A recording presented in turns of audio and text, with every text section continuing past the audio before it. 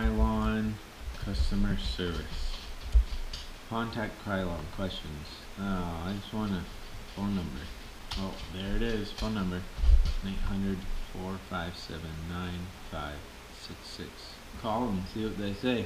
For English, press 1. Pour le français, faites le 2.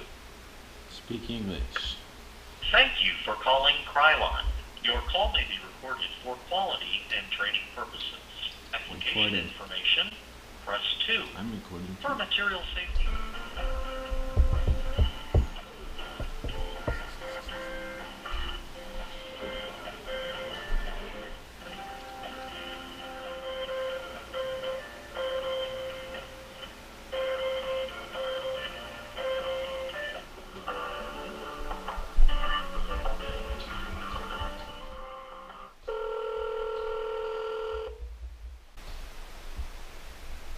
Krylon Technical Support. This is Vince. Can I get your name, please? My name is Cody. Hi, Cody. How can I help you out today? I guess I'd like to talk to an expert on your spray paints for plastic. The Fusion? I Yeah. can help you out with that, yeah? Okay.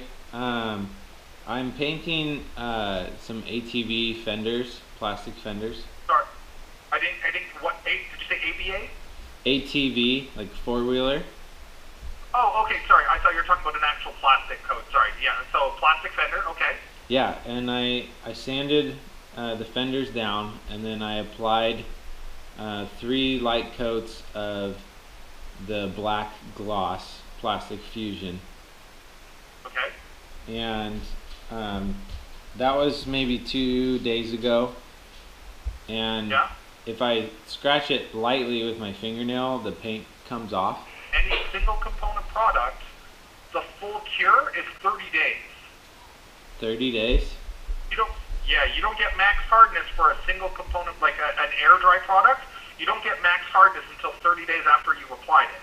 Okay. So for the first week, you definitely don't want to be using that ATV. Okay. They're still hanging and drying. My other question was, after a week, will it be hard enough on its own, or do I need to apply a clear coat finish? No, you don't need to apply the clear coat. In fact, if you apply the clear coat, and say you take the ATV off, you're obviously going to be off-road, but say like a big piece of rock or something hits it and scratches it, you're actually going to have a more difficult time if you put a clear coat over top of it, because then you have to scuff sand the clear coat off, reapply the black, and then reapply the clear coat. If you just leave it as the black fusion, your fix would just be to lightly scuff sand it, and then just shoot a bit of the aerosol can directly over top of that just to fix it. Yeah. So I'm actually an advocate of not putting clear coats over top. Okay. So as long as I let it keep drying, it should harden up, and then... Correct, yeah. Yeah, and so just as a heads up, so any component that is like either an aerosol can, wall paint, basically anything that's not a 2-component product, it's always going to be a 30-day dry or cure. It doesn't matter if it's water-based or solvent-based, oil-based, none of that's going to matter. It's always going to be 30 days for full hardness. Okay. Okay, that's helpful. And I didn't apply a primer because on the... Oh, that's fine. Yeah.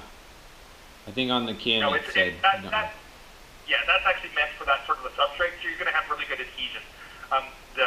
The resin that they use is formulated strictly for hard plastics. Okay. Okay, I'll just let it keep curing. Okay. And if you have any more questions, don't hesitate. Give us a shout. Okay, thank you very much. You're welcome. Take care, Cody. Bye. 30 days. So I'm supposed to wait 30 days for it to dry completely. That's a long time.